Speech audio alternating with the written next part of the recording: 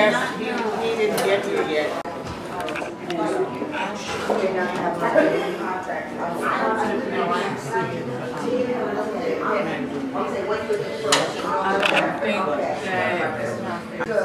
No, you have to make it. It's for the reception. I didn't get names for their tags, right?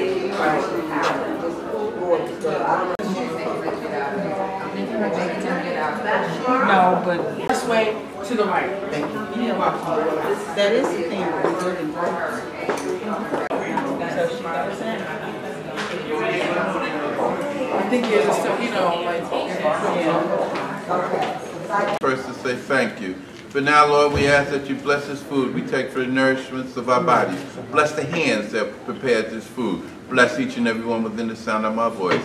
We ask all this in your Son, Jesus Christ. Let us say amen. Amen. Okay. I'll get my stuff over here. I'll come over here. You all enjoy. Two. Here, come for a few, because I got to go. I got to go get some early in the morning. So what do we do? I mean, I don't think there's anybody, I don't think there's any move to hold the cover offering. Right. Do you think that now turning over these such cases to the State Attorney General make a difference at all? Or it's kind of like, another form of excuse or another form of delay?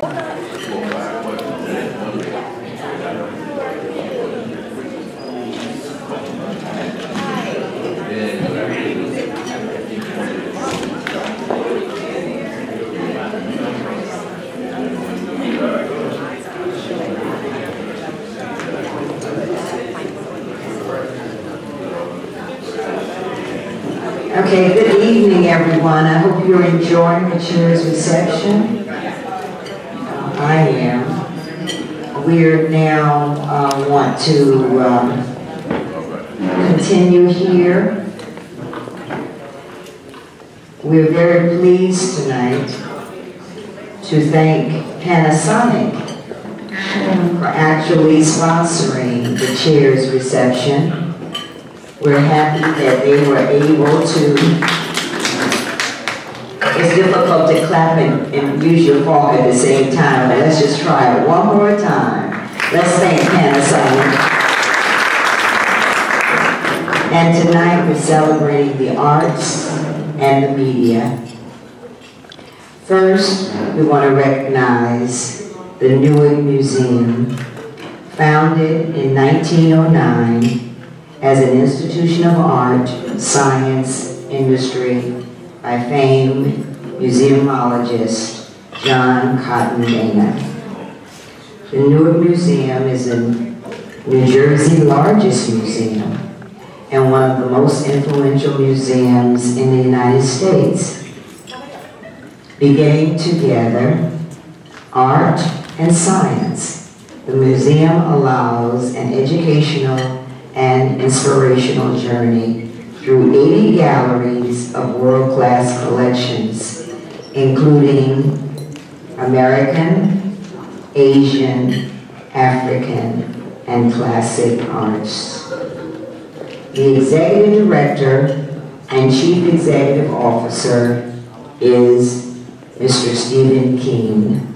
Let's give a round of applause for all the wonderful work that the Newark Museum brings us around the years. Thank you very much for them.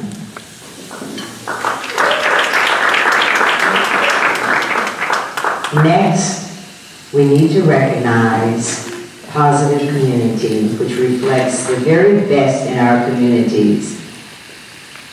We focus on the family and the community building efforts, the good work of churches, businesses, institutions, and individuals. It is clear from research and experiences that what is seen, heard, or read in churches has the highest retention level. The Positive Community delivers quality and service. Tonight, we need to thank Adrian Council, the publisher, and Jean Naswell, the editor-in-chief. Give them a round of applause while they come up front and say a few words. Thank you.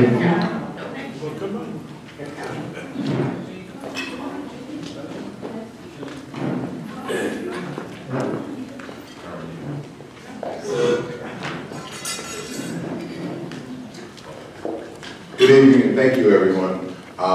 We're just, really excited and humbled by this honor that is being bestowed upon us by the Black History Convention, and recognizing the value of Black-owned media, of which there are so few of us, either in New York or New Jersey. And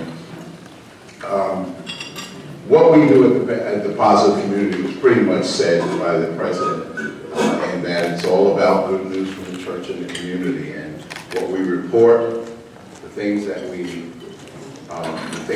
publish, as far as the photos, as far as the articles, everything in this magazine is from a half-filled glass perspective. There's a lot of not so nice things going on in this world, particularly in our communities. But there's so many good things that we're doing, that our people are doing, and we choose to highlight that. And so, again, I think that we all as a community need to be very sensitive to the fact that, number one, we are the New York, New Jersey metropolitan area. It has the highest concentration of people, Black people, anywhere in the North American hemisphere.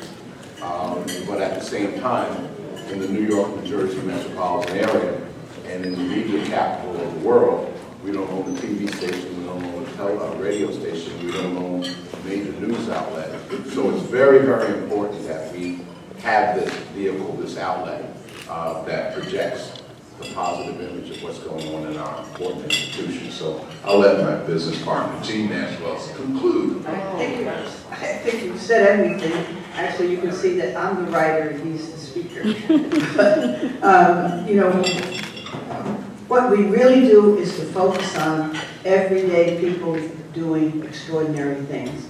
And those extraordinary things are taking care of their lives, making sure that their children get an education, that they try to stay healthy and they want to progress and live the American dream. And that's what we put forth every month, 10 months a year.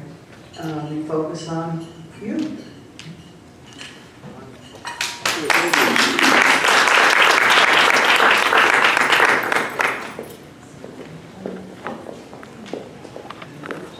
Thank you. Mr. Al Thomas, founder and editor. South Jersey Journal is a monthly publication dedicated to covering news and information relevant to the African American in the communities of South Jersey.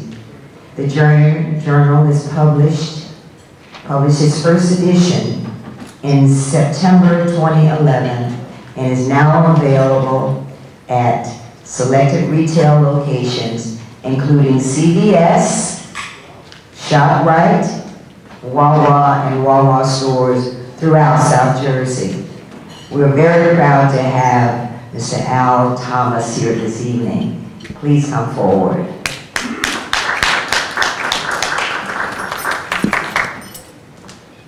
Thank you. Well, we're very honored to be a part of the program this evening. I just want to share something with you at the South Jersey Journal. Everybody received a copy of our paper earlier today at the luncheon. The South Jersey Journal has been in business for 5 years. Our readership is 68,000. We're in every county in southern New Jersey except Cape May County. We serve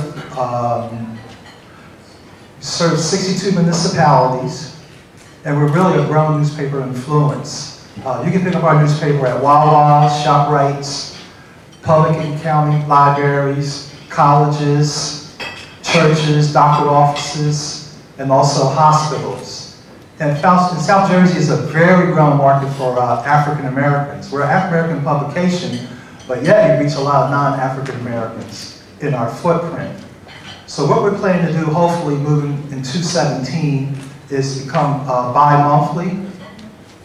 And lastly, I'm a product of the Black Press. I used to work at the Philadelphia Tribune newspaper for 20 years. I was director of marketing and advertising. And I had an opportunity to learn a lot from my mentor here, Clyde Allen, who I've known for about 33 years. So Black media is needed in our community. We're also a member of a trade organization called the National Newspaper Publishers Association, and I would like our fellow publishers who just spoke to maybe become a member of our trade organization. There are 206 African American newspapers across the country. Again, thank you very much.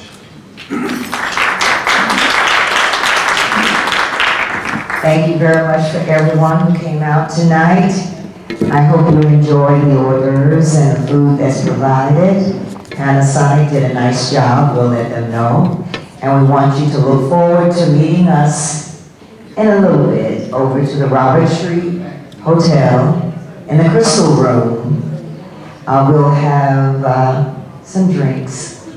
John, is it permissible to have drinks later tonight? Cash bar, 8:30 to 10:30. We look forward to seeing all of you there. Please help yourselves to some more food. Thank you to Rutgers, thank you to the servers, thank you to the kitchen and everyone. And I'm going to ask Reverend Tuff to give us a benediction, but you're welcome to stay for a little while longer and enjoy yourself this evening. Thank you very much. Let us pray. Most gracious and merciful Father, Lord God, we come very humbly first to say thank you. Lord God, we ask you to bless what the eyes and the ears have heard. Bless each and every one within the sound of my voice. Bless New Jersey Big. Lord God, and bless our board. Continue to give us the wisdom. Continue to give us the strength. We ask all of this in your Son, Jesus Christ. Let us say amen. Amen.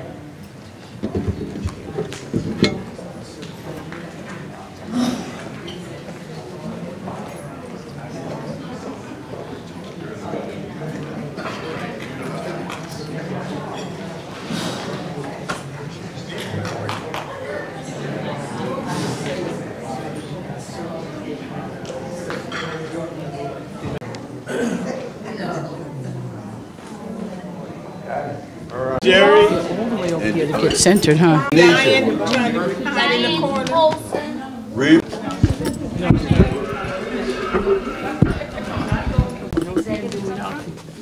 Somebody's shoulder. Look through somebody's shoulder. Come on. And you're in the back. Okay, we have one problem. John. Sir, there's one problem. We're by the door frame. We don't want that in there. So can everybody just move a little bit this way? And we want to tighten up.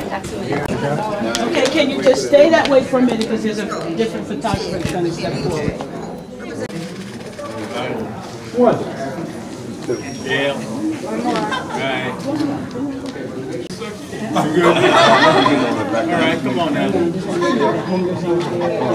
Yeah, right? I'm good. One more. I just want to make one change. Can you come over on this side, please? On this side. So why do I have? I can't see this side. Everybody looks great. Here we go.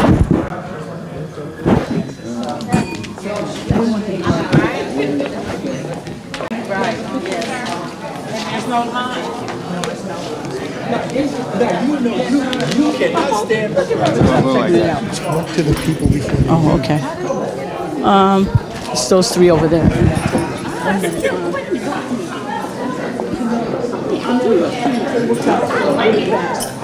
Now I know you. I'm John Smith. I'm the one that put you in touch with Clyde Allen. Oh my God! Yeah, nice right. To meet you, Yeah. Son. There was something about those eyes. Yeah, with Janet. Janet. Well, I want to talk to you more extensively, and I'd like to get you on mic. Okay. You mind? Okay. So I'm going to do these three people Okay, that I'm great. going to need to talk to you. So where would you like to be standing? Name, Uh-huh. the company or organization that you represent, and what you think about the convention this year.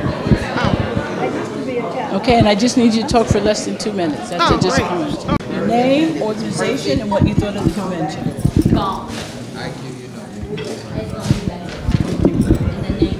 Tell me, you got to tell me when. And on three.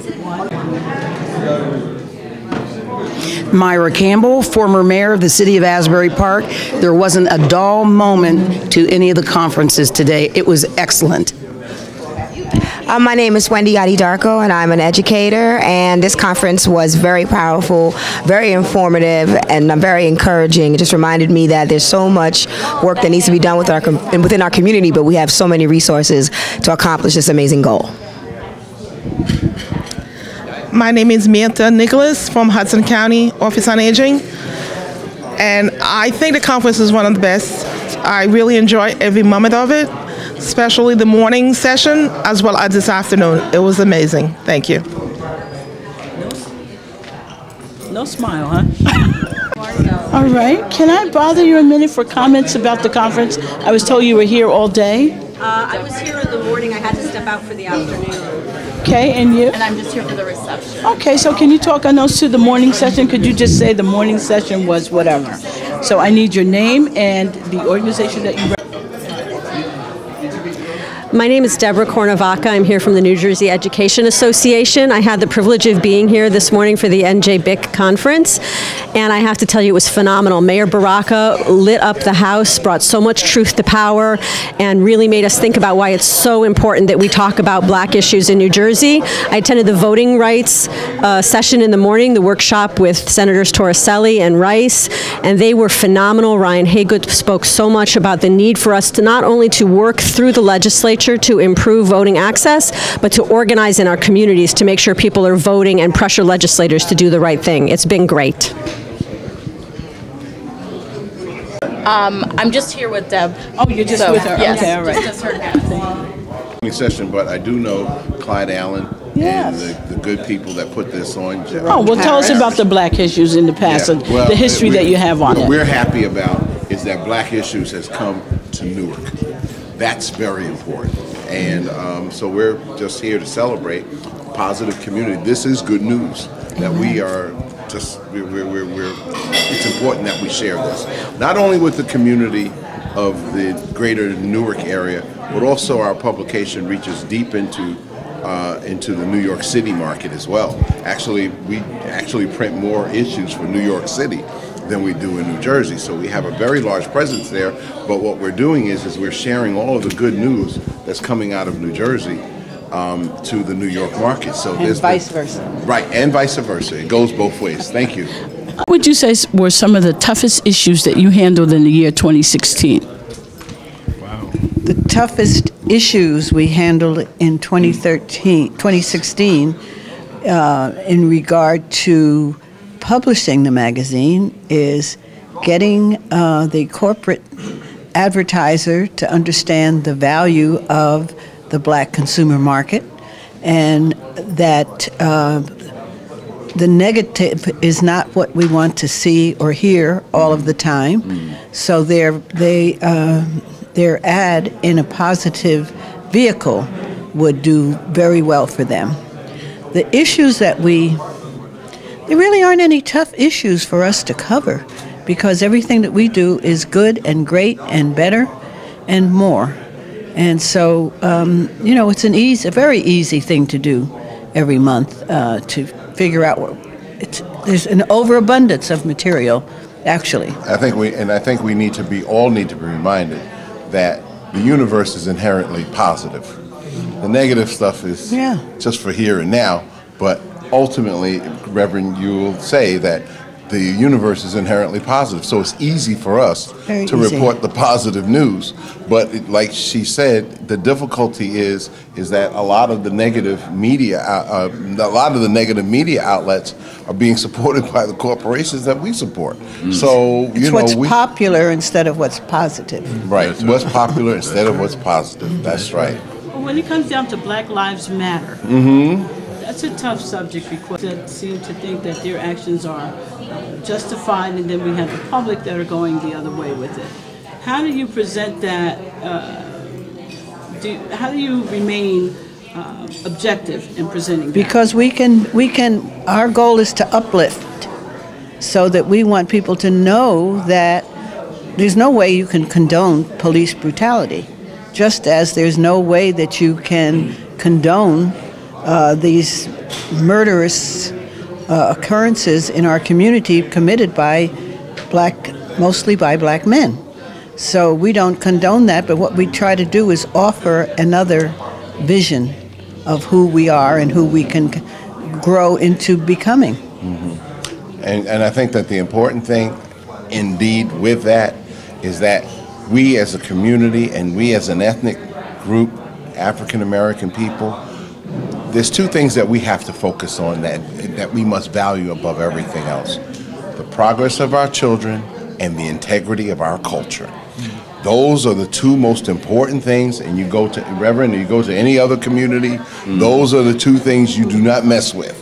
But with us, we have to grasp, because that's the gift that comes from God to our collective. And if once we grasp that, you know, we can move forward. And so that's what Jean and I have been doing now for the past 17 years. And we're just so happy to have in our network about 161 churches that receive this magazine once a month. So it is, as Jean says, it is our honor to serve. Again, you're Wells, and I am the editor of the Positive Community magazine.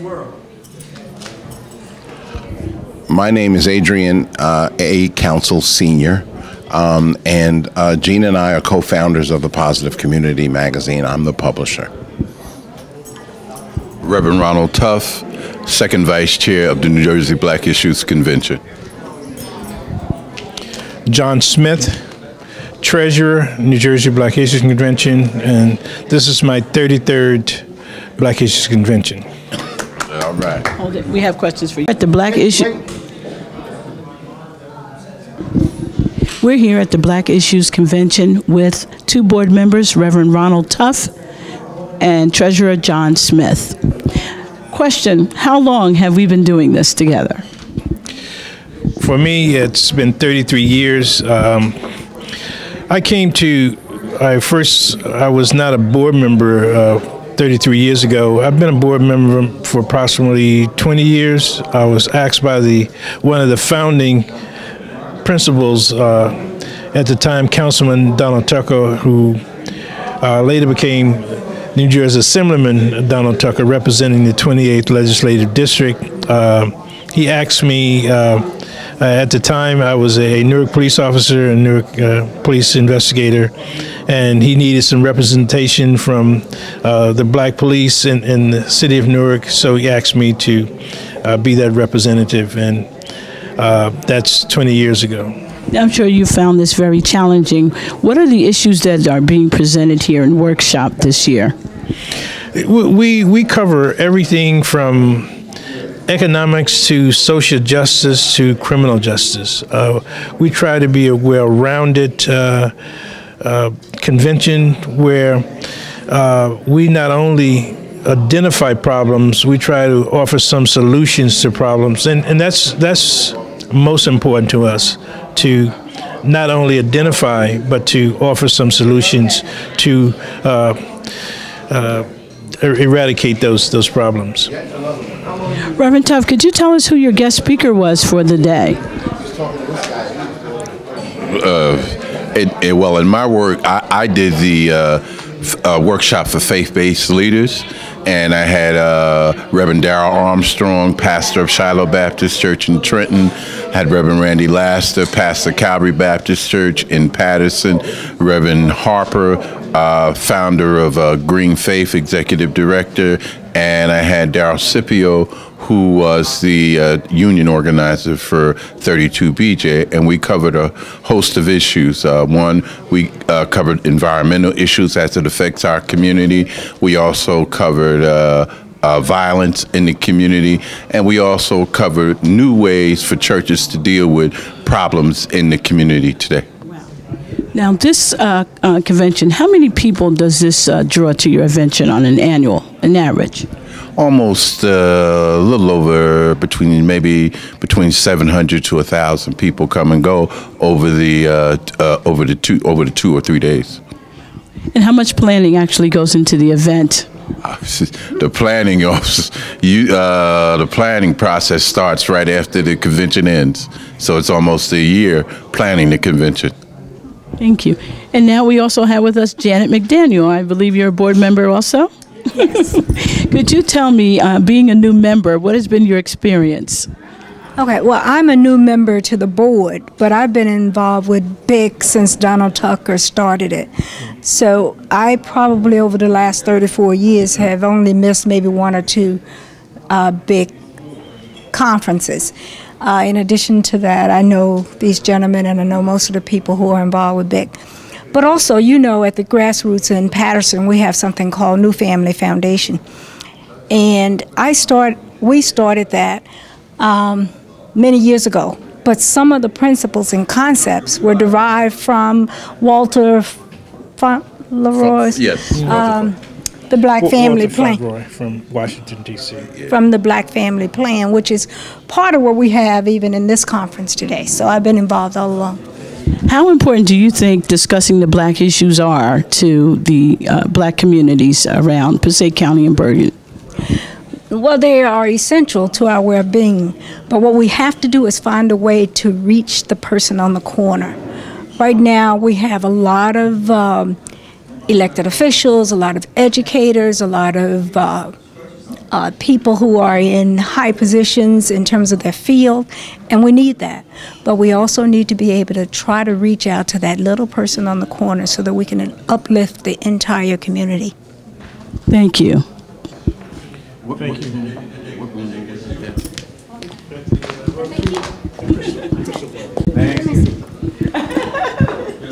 Let me see. I want you to come. Yes, babe. You need me? You called me also for me. Yes, I did. I try to get people to bring up what they remember. Yes, I remember you. Okay, your name, sir? My name is Roy Breckenridge, and I am the correspondent for Anointed News Journal. And Anointed News Journal is over 22 years been in publication out of Camden, New Jersey. And what we try to do is get the good news out to people within the southern Jersey area, but we're expanding now to North Jersey. That's why we're here today to talk about a number of the issues that Black Issues has been covering for over 30 years. What are some of the issues that you're having down in Camden? We're really interested in that because we see it played out in the news. And we're trying to understand, is it going forward or is it falling off more? Well, you know, Camden is pretty much like any major metropolitan city. It's not as large as Newark, but some of the same, I say, complexities that happen are people from, let's say, Philadelphia filter over into Camden, New Jersey. And Camden has not been able to shelter all the people that the overflow has been coming from Philadelphia. So they're now restructuring from the police department, like Newark, to the education department. But more than that, there's money being put into the city to redevelop it. Whoa, very good, very good. We know that the city was taken over by the governor as far as the police. Are you seeing better protection provided to the community now that the governor has formed that special task force? Well, you know, it's just like anything else. If we're speaking in the same terms, Governor Christie and turning that department into the sheriff's department and taking over that whole area of policing, one of the things that happens is everything is being put together for privatizing. That's the bottom line. They're trying to privatize everything. And if the people don't sit at the table, and I'm sure you're familiar with Newark Police Department being taken over by the Department of Justice. So all these things are happening because there's a big understanding of people wanting to come back to these cities to be able to have living conditions. And of course, the first thing they want to point to is the police department. That's interesting. What can we do to try to combat, in your opinion, what can we do to try to combat the killings that are going on in the urban cities, the larger urban cities? Well, I think I have I have 4 sons and 2 daughters, but 3 of them happen to live in Charlotte. And I've been frequently going to Charlotte since '89. And again, it goes back to being able to look at these cities and make sure that they're safe for everybody.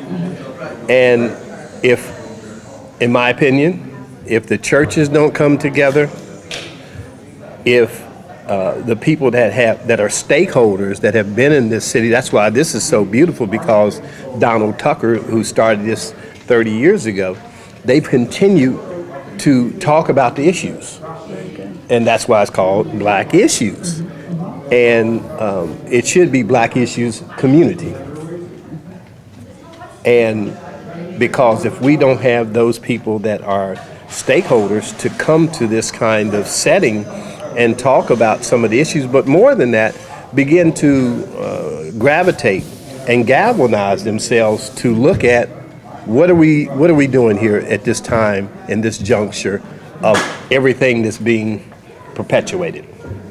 Sure. Now, we've talked about Black lives. Can we talk about education? What do you feel is happening with the educational system, being that a lot of our large urban cities have been taken over by the state?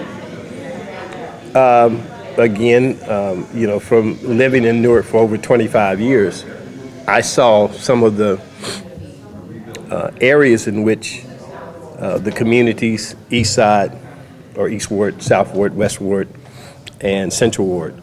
And part of what has happened is we've had so many people that are superintendents, are people that came into the city, really didn't have a vested interest. And when I say that, one of the things that needs to happen, if you're involved in the educational system, you should have to live in Newark, New Jersey.